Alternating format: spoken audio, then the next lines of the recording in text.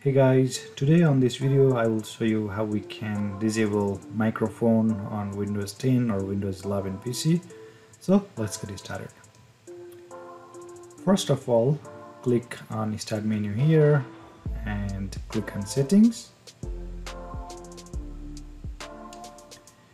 Now here you can see sound, click here, and on the end right here you can see microphone, click here.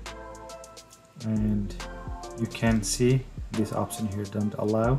So if you click don't allow, then it will disable the microphone on your Windows PC.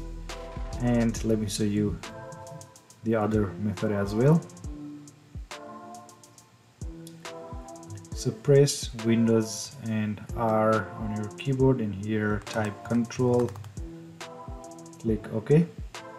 This will open Control Panel, and here click on Hardware and Sound and click on Sound, and here click on Recording tab, and you can see your microphone here. So if you double click, you will see this option, and you can select this option, use this device here.